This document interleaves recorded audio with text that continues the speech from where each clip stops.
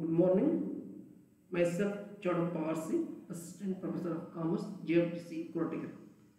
In today's session, I discuss about contractual capacity or capacity of contract. In this contractual capacity or capacity of contract, actually in last two sessions I discussed about minor, and in today's session I discuss about unsound mind person, means insanity, the lunatic. So this is the second incompetent person. First incompetent person is a minor, is according to section 11 of Indian Code 1872. And second is the person, that is the incompetent person is not participated into the contract, is called an insanity. The person insanity or lunatic or unsound mind person. According to section 12 of Indian Contract Act 1872, a person is said to be sound mind for the purpose of making contract if at the time when he makes it, he is capable to understanding it and forming a rational judgment as to its effect upon his interest. This is the meaning for 2 words only for sound mind, not unsound mind. Who is sound mind andaga ee definition kodabekagutte. Sound mind person is the person. He is treated as sound mind. He is treated as sound mind for the purpose of making contract. ಯಾವುದೇ ಒಂದು agreement enter ಆಗಿ ಅವನು sound treat ಮಾಡ್ತೀವಿ at the time when he makes it, ಯಾವಾಗ contract ಅಲ್ಲಿ entry ಆಗ್ತಾನೆ ಅವಾಗ he is capable to understand, means he is capable to understand terms and conditions of the agreement and forming a rational judgment, means taking decisions to its effect upon its interest. At that time ಅಂದ್ರೆ ಅವನಿಗೆ ಎರಡು very important ಇರಬೇಕು. ಒಂದು very important capable of understanding the terms and conditions, ಎರಡನೇದು farming rational judgment.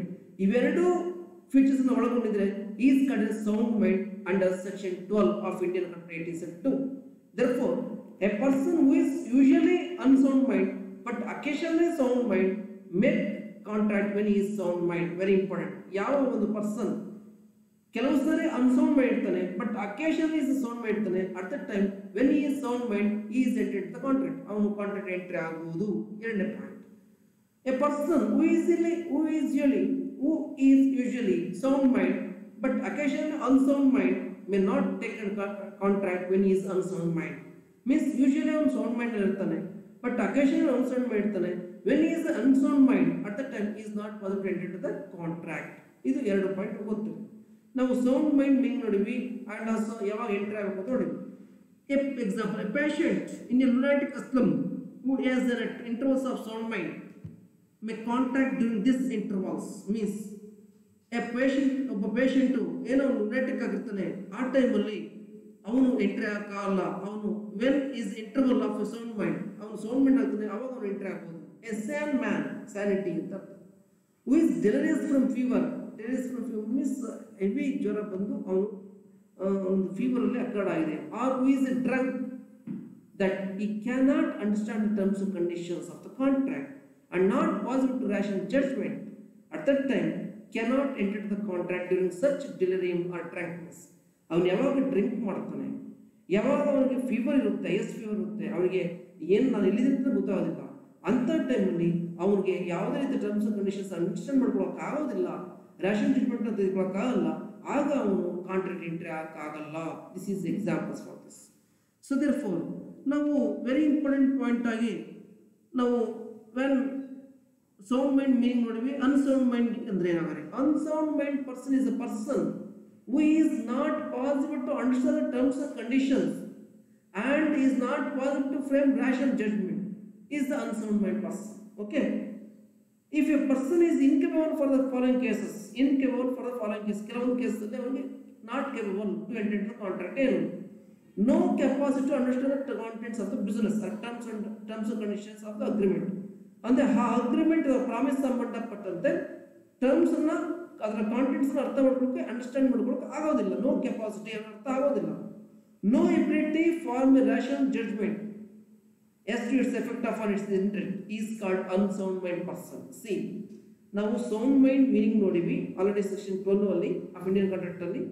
ಅಂದ್ರೆ ಹೂ is entered into the contract at the time is what called understand the terms and conditions and frame the rational judgment at that time is ಕಡೆ sound mind person. ಆದರೆ ಅದು ಸಂಬಂಧಪಟ್ಟ examples ನೋಡ್ತೀವಿ. And ಇಲ್ಲಿ 2 point ಅಲ್ಲಿ ಹೇಳ್ತಾ ಇದ್ದಾರೆ, no capacity to understand the terms and conditions R agreement contents at the time of entry into the contract R business.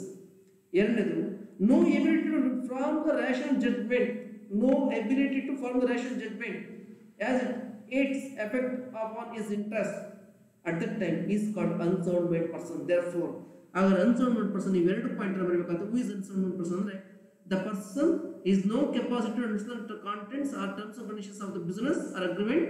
ಎರಡನೇದು, the person no ability to form a rational judgment as to its effect upon his interest is called a unsound mind person.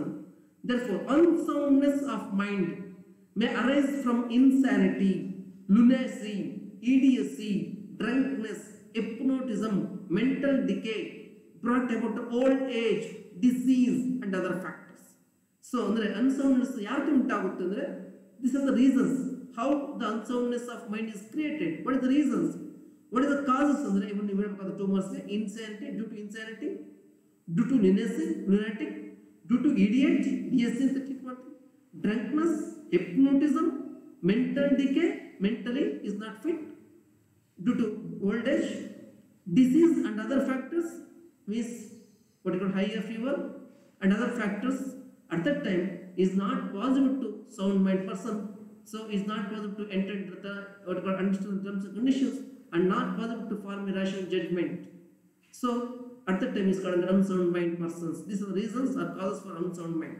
ಅಲ್ಲಿ ನಾವು meaning of sound mind ನೋಡಿದ್ವಿ, examples ನೋಡಿದ್ವಿ, meaning of unsound mind ನೋಡಿದ್ವಿ, ಅದರ causes ನೋಡಿದ್ವಿ. ಈಗ 5 ಮಾರ್ಕ್ಸ್ಗೆ what are the causes R reasons for unsound mind, unsound mind ಆಗೋದಕ್ಕೆ reasons ಏನು, ಅದರ ಕಾಸಸ್ ಏನು, ಅಥವಾ how the person is treated as what you called decide by the court, ಯಾವ ಬೇಸ್ ಮೇಲೆ ಅದನ್ನು ಡಿಸೈಡ್ ಮಾಡ್ತೀವಿ ಅಂತ ನೀವು ಕೇಳಿದ್ರೆ 5 ಮಾರ್ಕ್ಸ್ ಇದನ್ನು ಬರಬೇಕಾದ ಒಂದು ಇಡಿಯಟ್.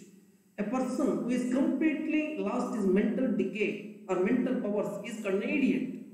ಅಂದ್ರೆ ಯಾವ ಪಾರ್ಟಿ ತನ್ನ ಮೆಂಟಲ್ ಪವರ್ ಅನ್ನ ಕಂಪ್ಲೀಟ್ಲಿ ಲಾಸ್ಟ್ ಮಾಡ್ಕೊಂಡಿರ್ತಾನೆ, ಕಳ್ಕೊಂಡಿರ್ತಾನೆ, ಅವನು ನಾವು ಇಡಿಯಟ್ ಅಂತ ಟ್ರೀಟ್ ಮಾಡ್ತೀವಿ. ನಾವು ಸಪೋಸ್ ಬೈಬೇಕಾದ್ರೆ ಇಡಿಯಟ್ ಅಂತೀವಿ. ಅಂದ್ರೆ ಇಸ್ ನಾಟ್ ನೋನ್ ಥಿಂಗ್ ಅಂತ ಅರ್ಥ.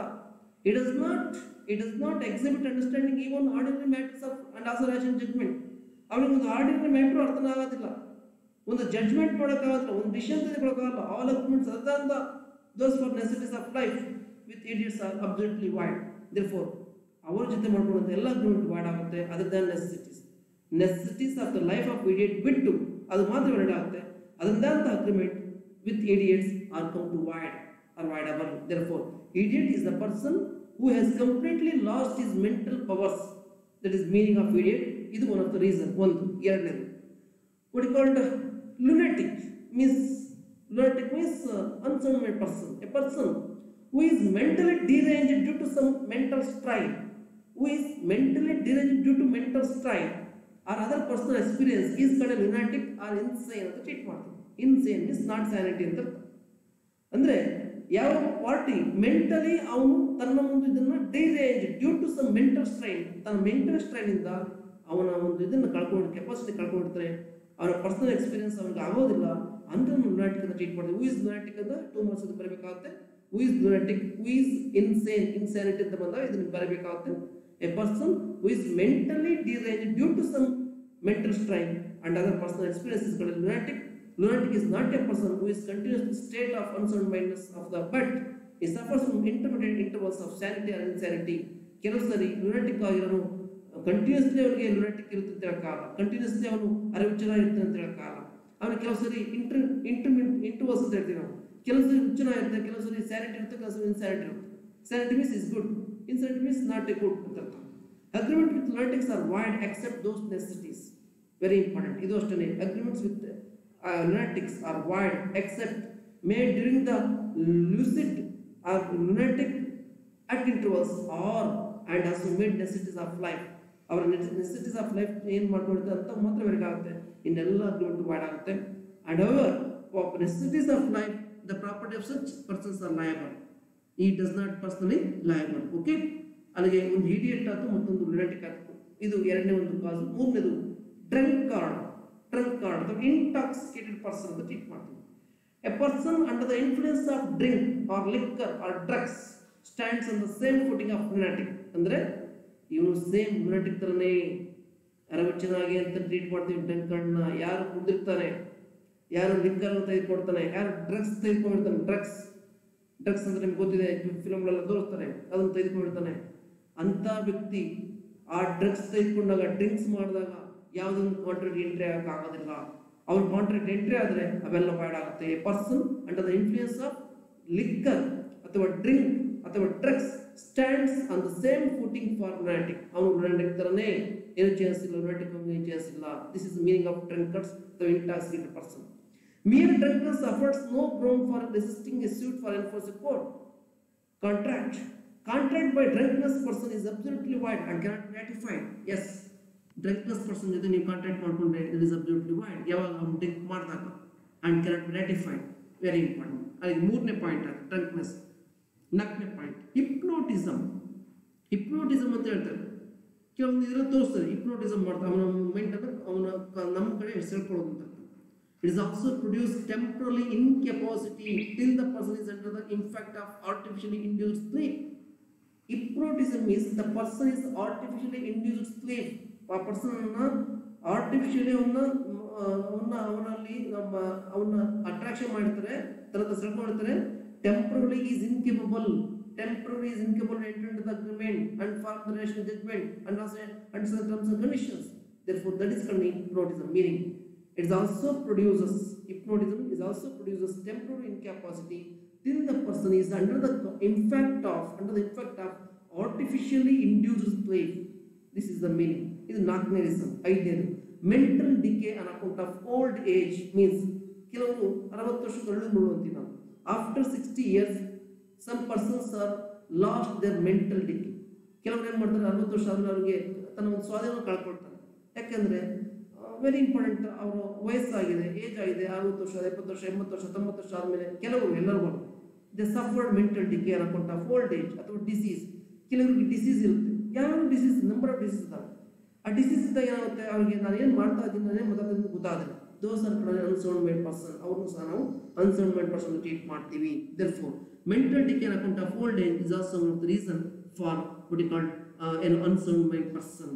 Therefore, idiot, what you called lunatic, and what you called another point drunkards or intoxicated person, and hypnotism, mental decay. These are the very important points. So, these are very important reasons or causes for unsound mind person. 5 marks idu paribekadu. 5 marks ಇದೆ. Effects of this agreement made with persons of unsound. ಏನು effect ಆಗುತ್ತೆ ನಾನು already ಹೇಳ್ಕೊಂಡಿದ್ದೀನಿ. There is no effect. ಯಾಕೆಂದ್ರೆ if any agreement entered with the unsound persons, those are come to void. Because of why they are not possible to understand the terms and conditions of the business or agreement, and they are not possible to form the rational judgment for the subject matter. That's why all the agreements become void except necessities. If any agreement is entered with those parties for necessities of the life of those parties, that is valid, and at that time the property of that parties is eligible, not personally liable. This is what is called effects of agreements made with persons of unsound mind person. Therefore, ಇಷ್ಟು ನಾವು very important point unsound mind person ಲುನಾಟಿಕ್ ಸಂಬಂಧ discuss ಮಾಡಿದ್ವಿ. Sound mind meaning, unsound mind person meaning, ಮತ್ತೆ ಅದರ ಸಂಬಂಧಪಟ್ಟಂತೆ who are the unsound mind persons, idiot ಅಥವಾ drunkard ಅಥವಾ ಲುನಾಟಿಕ್, ಇದೆಲ್ಲ 2 ಮಾರ್ಕ್ಸ್ ಇಂಪಾರ್ಟೆಂಟ್. ಮತ್ತೆ 5 ಮಾರ್ಕ್ಸ್ಗೆ who are the unsound mind person ಅಂತ ಕೇಳಬಹುದು, ಅಥವಾ what are the causes for unsound mind person ಅಂತ ಕೇಳಬಹುದು. ಎಲ್ಲಕ್ಕೂ ಇದೆ 5 ಪಾಯಿಂಟ್ ಮರಿಬೇಕು, ಬರ್ತಾ ಎಕ್ಸ್ಪ್ಲೇನ್ ಮಾಡಬೇಕು. ನೆಕ್ಸ್ಟ್ ಸೆಷನ್ ಅಲ್ಲಿ ನಾನು ಡಿಸ್ಕ್ವಾಲಿಫೈಡ್ ಪರ್ಸನ್ಸ್ ಡಿಸ್ಕಸ್ ಮಾಡ್ತೀನಿ. Thank you.